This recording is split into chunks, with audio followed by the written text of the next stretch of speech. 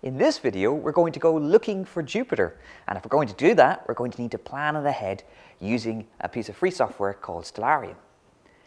Stellarium is your own virtual planetarium. It allows you to look for any object in the nighttime sky, move back and forth through time, and look for things from any location on Earth. So we're going to use Stellarium now to go looking for Jupiter. Okay, so here we have the sky from Greenwich at 11 o'clock in the morning, and we're going to now use the program to try and find Jupiter in the night sky. So first of all, we need to fast forward time, and we can do that by changing the time in the date time tool, and we can fast forward to about 7 o'clock this evening, and that's a good hour and a half after sunset, so it'll be nice and dark. The next thing we want to do is to try and find Jupiter in the night sky, so we can use the search tool in Stellarium. We can type Jupiter, and now the program will take us to Jupiter, and if we pan down, we can see that Jupiter will be in the southeast this evening.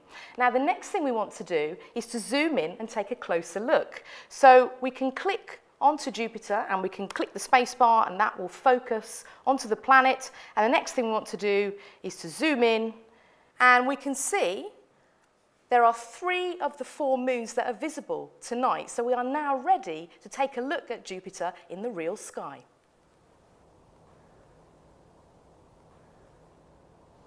So earlier on, we used the program Stellarium to find out where Jupiter is in the nighttime sky tonight. And we found that it's off in the southeast and very high up. Now looking at it right now, it looks a little bit like a star, except it doesn't twinkle as much as the stars do. And one way we can capture an image is by simply using a camera smartphone. So that's what I'm going to do now. I can aim for Jupiter and take a snap.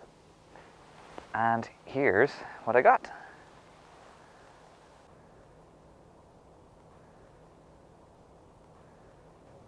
And if we want to see a bit more detail, then we need these, a pair of binoculars.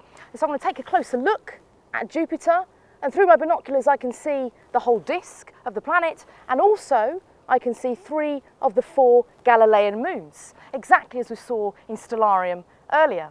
And if we want to see even more detail, then we need to use a telescope. Okay.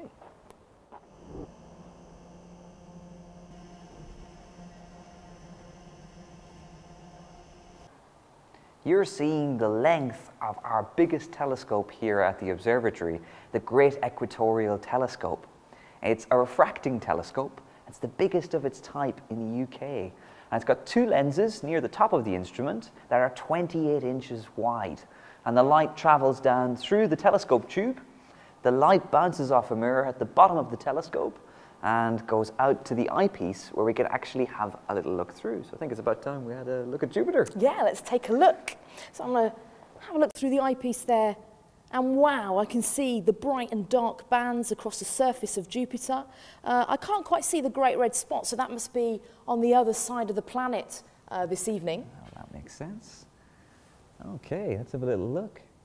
Yeah, I could see all that detail, and also I'm spotting 3 of the 4 Galilean moons.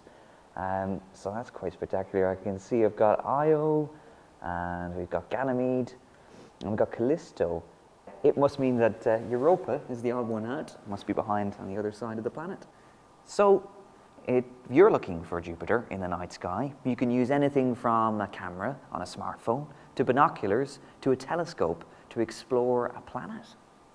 And just by using Stellarium on your computer, you can plan for your very own observing night.